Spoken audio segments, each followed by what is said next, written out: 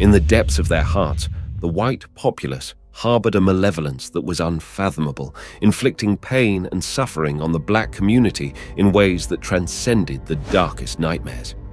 The atrocities committed were beyond comprehension, from the ruthless exploitation of their free time to the unspeakable violation of their wives and the heart-wrenching sale of their offspring. Yet, in the face of such historical horrors, there are those among the white community who choose to drown their guilt in drink, turning a blind eye to the past. Now, more than ever, is the time for remorse, for reflection, and for using the lessons of history to uplift and empower the black community. The pain inflicted on African Americans is profound, and the scars of slavery may never fade.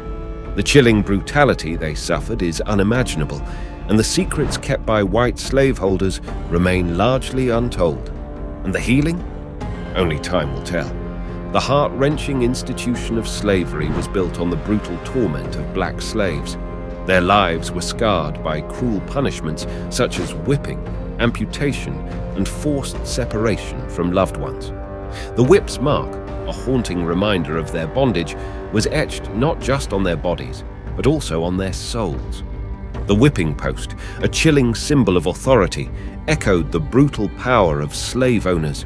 Their whips, instruments of terror, stole peace and ensured slavery's cruel survival. The grounds trembled with dread, the whip's echo a haunting reminder of enforced obedience. This reign of terror, physically and mentally scarring slaves, was justified by a twisted belief in maintaining authority for slavery's operation. Such heart-wrenching cruelty still resonates today. The heart-wrenching pain of families torn apart was a cruel facet of their unbearable existence. Children were ripped from their parents, siblings separated, shattering the unity among the enslaved. Their already dismal lives were steeped in deeper sorrow from these forced separations. Living in constant dread of execution, especially for crimes against whites, the enslaved faced a grim reality of frequent, brutal punishments. The fear of death was a constant shadow over their lives.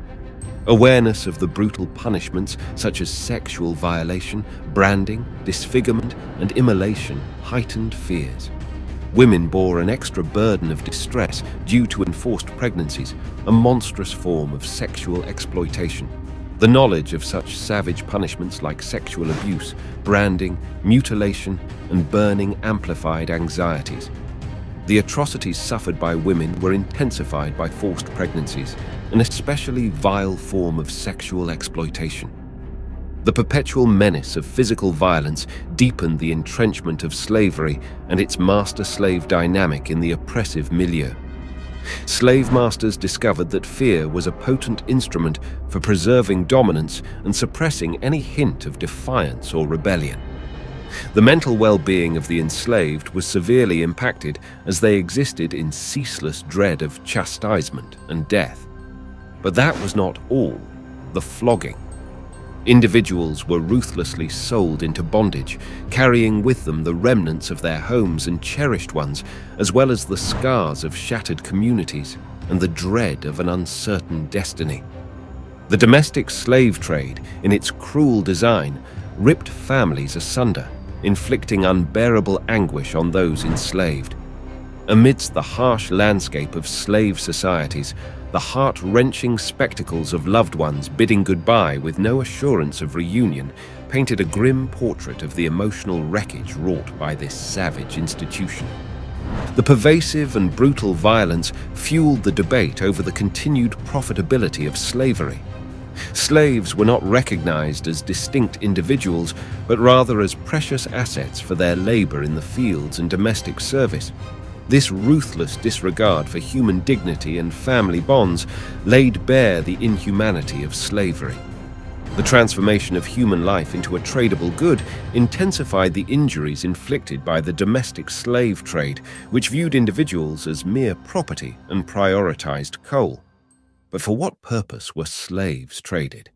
The economic benefits of slavery drove the horrific practices employed in the domestic slave trade.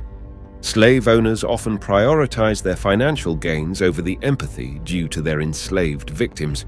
The fragmented communities were easier to control and less likely to rebel. Thus, family units were systematically destroyed. The fundamental moral insolvency of the domestic slave trade is evident in its prioritization of monetary profit over the well-being and humanity of its victims. Our next heart-wrenching discussion will delve into the harrowing experiences of African American slaves in the northern and southern colonies. If our videos touch your heart and you yearn for more, we humbly request your support by subscribing to our channel and expressing your appreciation with a like. Together, we can build a compassionate community. Now, let's embark on this emotional journey. The treatment of black slaves in the US during the era of slavery was not uniform.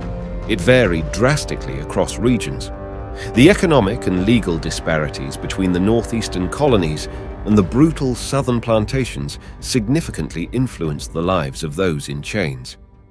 The southern colonies, dominated by vast plantation economies, were deeply intertwined with slavery, shaping their economies, politics, and social identities.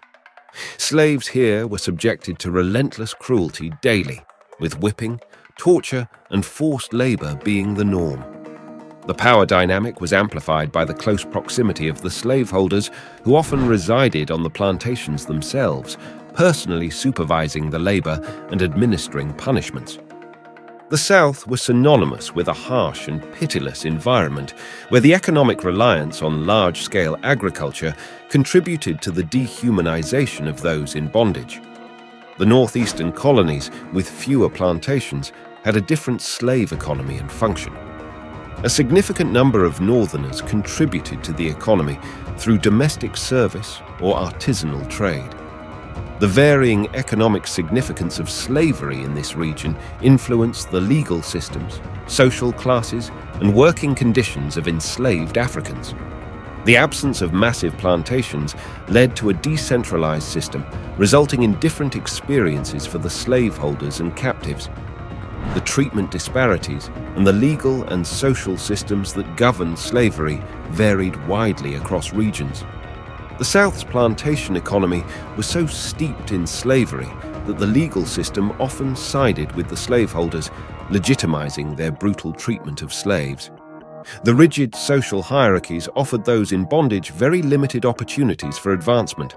In the North, slaves experienced slightly less oppression due to the less plantation-centric economy, which allowed for a broader range of legal systems and social stratifications. But how were the black laborers treated? The type of work that slaves were assigned significantly influenced their lives and the hardships they faced daily. Take the West Indies as an example. Unlike their Southern American counterparts, slaves there were expected to do more than just their primary job.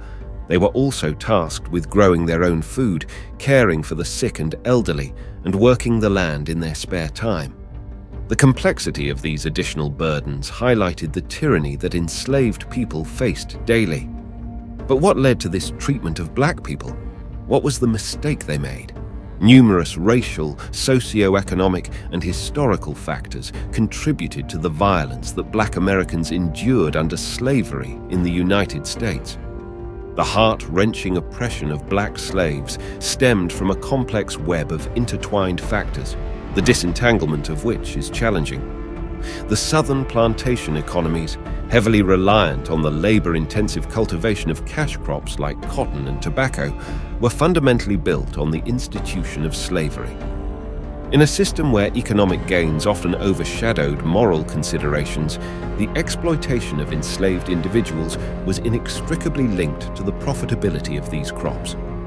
Racism and the dehumanization of black individuals were the bedrock of slavery. White slaveholders and the wider society harbored the belief that African Americans were inherently inferior and thus destined for servitude. This degrading ideology enabled the rationalization of the cruel treatment of black slaves. To maintain dominance and suppress potential rebellions, slave masters often resorted to severe punishments and oppressive tactics against black slaves.